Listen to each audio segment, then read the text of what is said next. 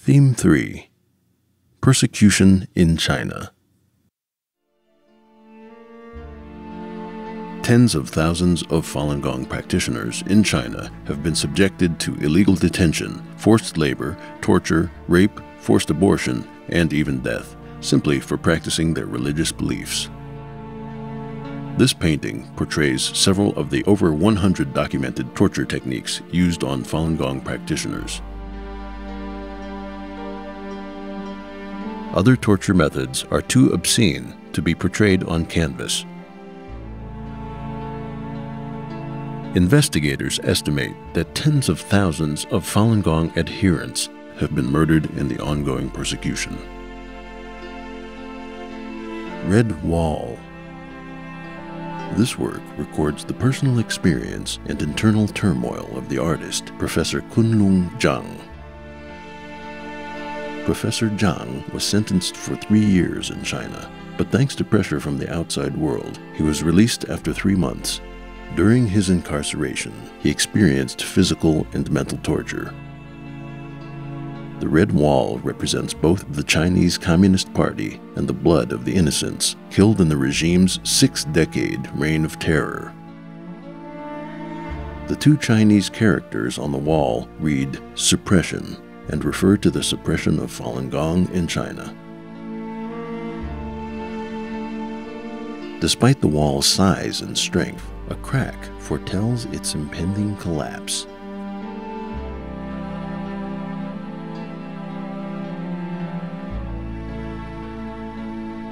Why?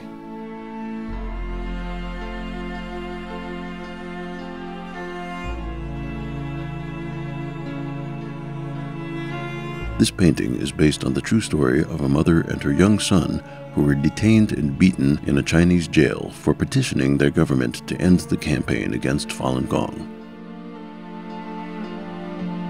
The child is too young to understand the hatred of the police and cries out, "Why?"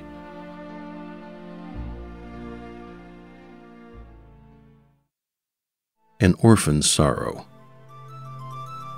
Several thousand Falun Gong practitioners are known to have died from torture and abuse in custody. The children of these practitioners suffer tremendously as their parents are imprisoned and murdered. This young girl holds the ashes of her parents. She wears her father's jacket, now her only protection from the coming winter.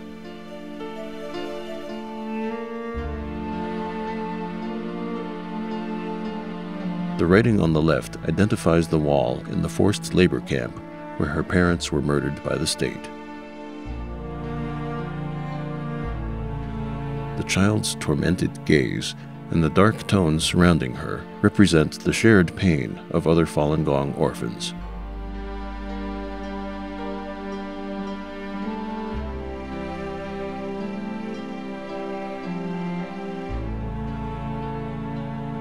A tragedy in China.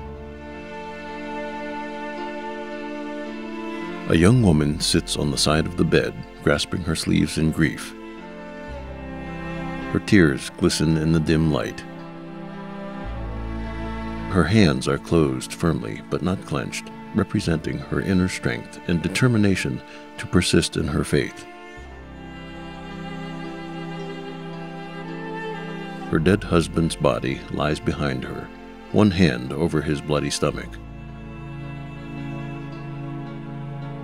His shackled ankles showed he died in detention. The wounds and bloodstains are the results of the torture he received. His other hand hangs down, clasping a torn, unsigned paper that reads "Brainwashing Papers."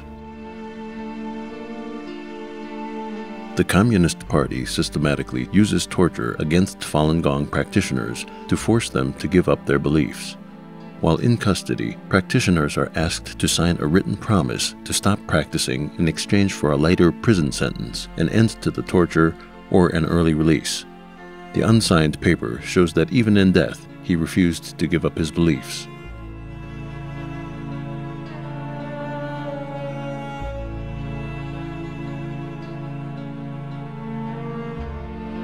My son. A mother's eyes confront the viewer with a question: why? In one arm, she holds the body of her dead son. In the other, she holds a medical release slip issued by the jail where he was held.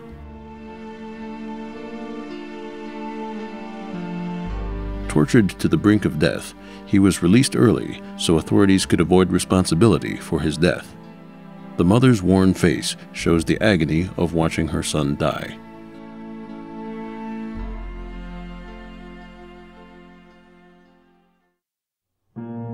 Tiger bench. The torture technique known as the tiger bench is used on a Falun Gong practitioner. Prison guards stack bricks beneath the feet while tight ropes hold the legs down until the bones snap. A golden halo crowns the Falun Gong practitioner.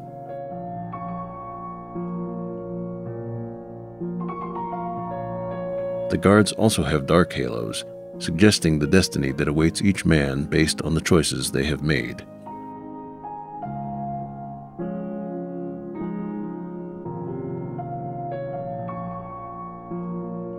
Cage. The victim is forced to squat in a small cage for long periods of time. While in the cage, they are not allowed to move or speak and are subjected to other forms of torture. The cage also represents the nation of China. The campaign against Falun Gong has lasted for over 10 years.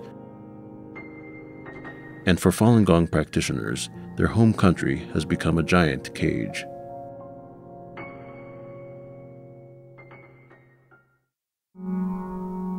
Freed by faith.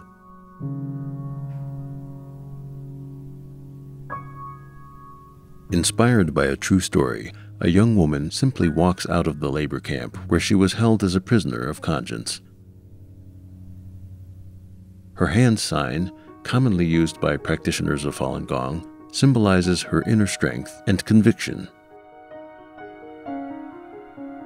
The less fortunate may be held for many years, facing torture, death, and organ harvesting. To date, more than 3,200 such deaths have been documented by human rights groups.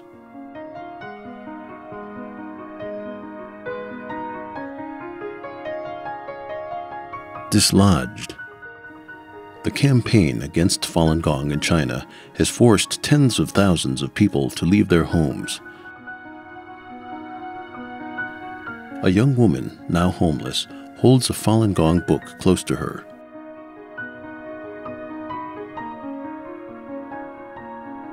An angelic presence suggests that her struggle is for a higher cause.